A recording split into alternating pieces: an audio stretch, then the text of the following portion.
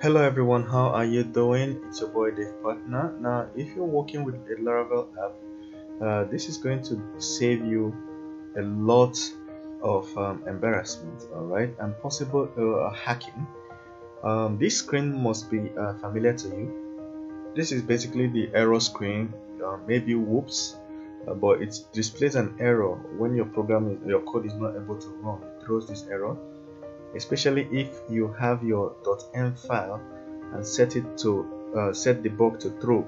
Right, the way to turn off this place is to set debug to false in your .env file, but that's not why I'm making this video. Why I'm making this video is at the bottom here. Whenever this error throws, your users might see it, assuming you forgot to turn off debug.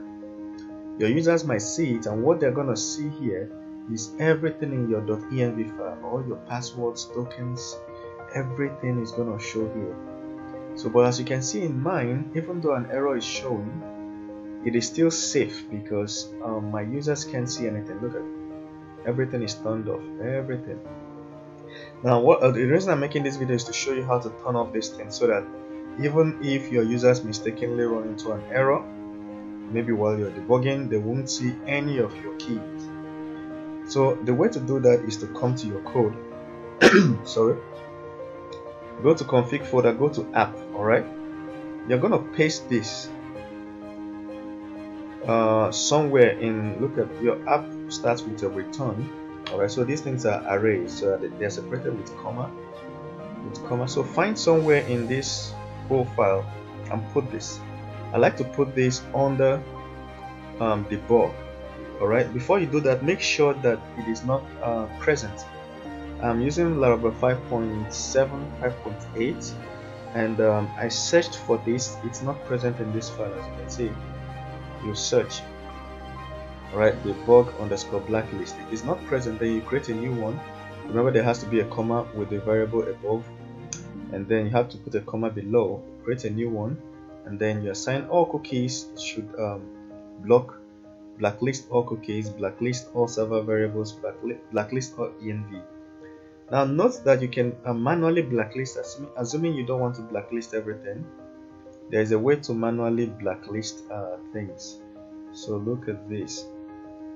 This answer on Stack Overflow shows that here you can put underscore env. These are the variables in your env password, your env that you would like to specifically blacklist. All right. These are your server variables you would like to specifically blacklist, and this is your the password you would like to specifically blacklist.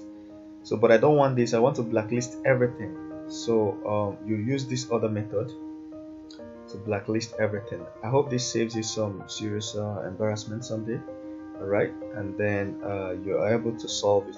For some reason, I don't know why Laravel has this, and it's not implemented in this app file. So let me know what you think in the comment section below, and we can talk about it. Don't forget to subscribe to this channel so that whenever I release any new update like this, you will be the first to get it. Turn on the subscription notification below beside the subscription button, and set it to all. All right, thank you very much. See you.